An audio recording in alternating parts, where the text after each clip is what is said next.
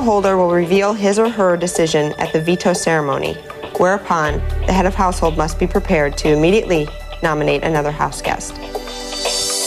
However, this summer, some games could result in no one winning the power of veto. So plan your strategies carefully. Nice twist, nice twist. Tomorrow, we will compete for the Golden Veto, a veto worth its weight in gold. It's important for me to win the power of veto because I want to make sure Ashley does not take herself off the block.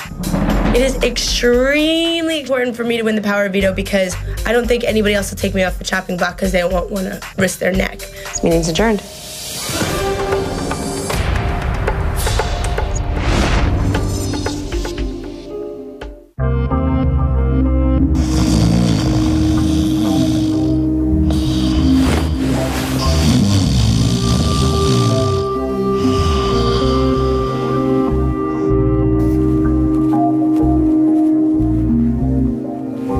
As a Muslim, I'm going to be waking up around 5 a.m. every day of the week for prayer.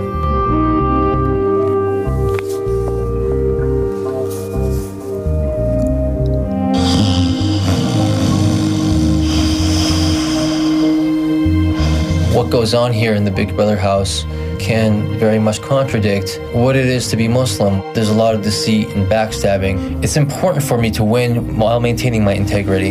Play the game as best as I can with what I've learned through my religion, what I've learned from the principles that my family has taught me.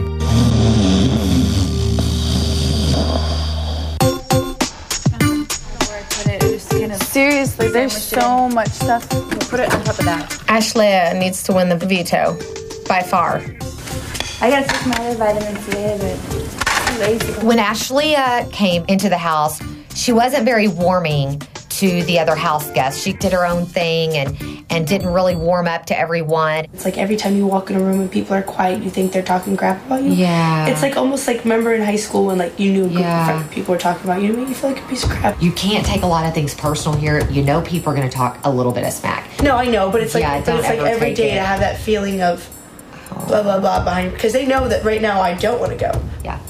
What you need to do now is you have a chance to win the PO. And you know what? And honestly, how I'd look at it is, you know, God, if you want me to be here, you know, let me win it. Yeah. It is extremely, extremely important for me to win the power of veto. To go with Howie would be, I think, my best bet. Howard, if I pick you for the competition, will you use a veto? If you can't... I gotta think about that because it's gonna be tough. She basically wanted me to compete for the golden power of veto for her. If you can't use it, can I pick you and you'll throw it just so I have one less competitor? So it'll at least give me a better chance of winning it myself. So, I see what you're saying. I see what you're saying.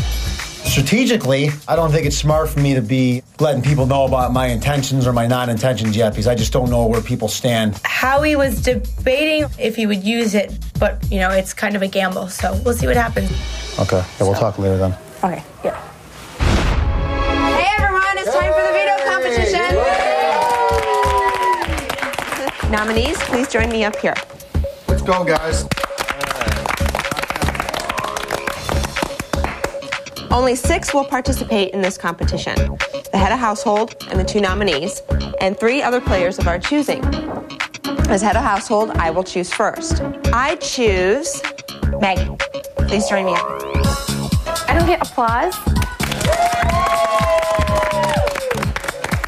I chose Maggie because she and I are a lot alike as far as competitive nature. I just felt she was a really good match for me. I choose Eric. I picked Eric to be part of the veto competition because I know he's a fierce competitor and I still want to trust him. I choose the Deuceinator. I was picked for the golden veto competition today by Ashleigh. She thinks I have her back and wants me to, either save her or just let her win it. As head of household, I get to choose a host. I choose Yvette.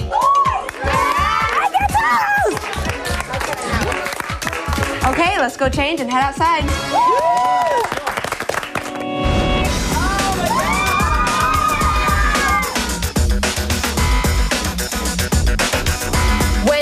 we walked outside, there was 3 huge jumps, and then within that huge rectangle was strings just all over the place, entangled and knotted and up and down and going over bars, and it was crazy. Are you ready for the first veto competition? Yeah. It's time to play rectangled. Each team will stand in front of their own rectangular cage. You and your partner will each lock yourselves to the ends of your rope. At the center of your rope is a veto medallion. In order to free the veto medallion, you must climb your way through the rectangle until you and your partner are completely untangled from the cage. Once a team has untangled themselves, you must grab the set of keys under the veto medallion, unlock the rope from your waist, slide off the medallion, and place it on the winning post. But only one person can place the veto medallion. Hopefully you choose your partner wisely for this huge tangled mess, because the first to place their veto win power over all the rest. All right, guys, head over to your starting position and lock your ropes to your belts.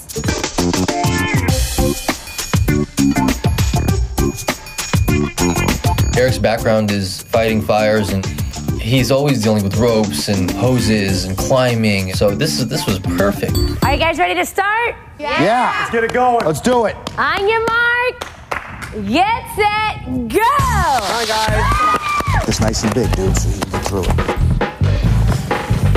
Keep track of that rope. Oh, this hurts my knees like hell. Good, come on. We were each an end of the rope, and we had to go through the maze and through the knot holes and come on, out on each side and end up at the front where the veto was sitting. It was mostly just work together, give each other the slack in the rope that we need, because it was all one rope. So we knew we were going to need to help each other and work through it.